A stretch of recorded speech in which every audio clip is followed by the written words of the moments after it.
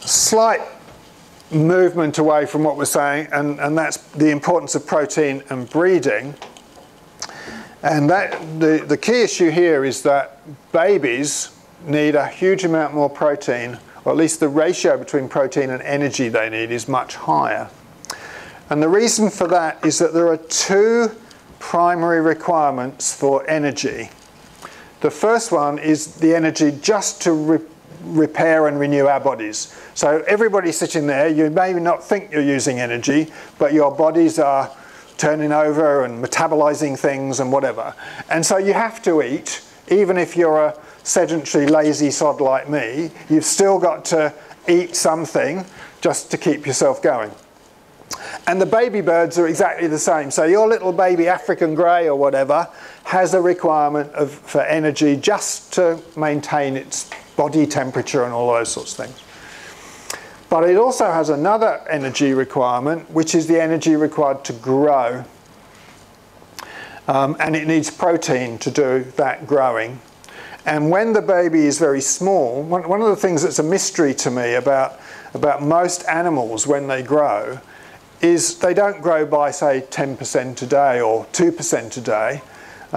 My wife and I used to keep cattle, and the cattle grow a kilogram a day. It doesn't matter whether they're tiny little things that start at 30 kilograms. They go 30, 31, 32, 33.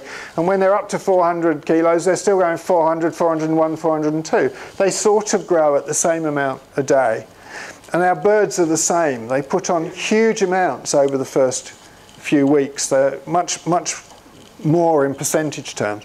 So they need a lot more protein, but they also need a lot more energy. And that ratio changes. As they get bigger and bigger, the maintenance requirement gets larger, but the growth requirement doesn't change. So they need more energy to maintain themselves. They need protein for growth, and that amount of protein doesn't change, but they need more and more energy.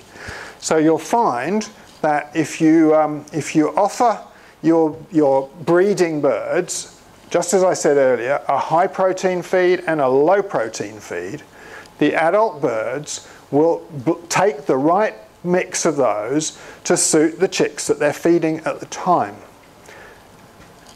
This is the main reason why parent-reared birds tend to grow faster than hand-reared birds. Because hand-reared birds are fed a protein energy ratio that's only right for one day. It's wrong leading up to that day, and it's wrong in the opposite direction after that day.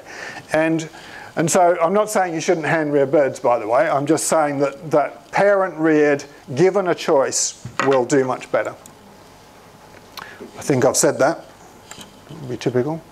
So, just to re-emphasize that, offer them a high protein feed, offer them a low protein feed, and let the parents sort it out.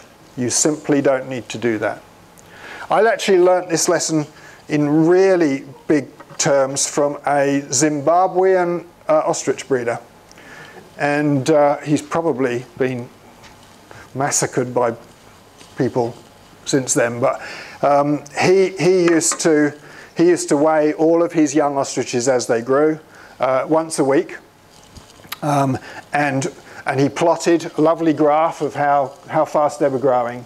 And as their growth rates tailed off, he changed the protein energy ratio of the diet, and they took off and started growing really fast again, and then they'd tail off. And he had 5 different feeds with different protein and energy ratios. So that's where, when I say you're hand rearing food with one ratio, is basically not going to be right. Same slide as before, high protein food, lower protein food, let them sort it out.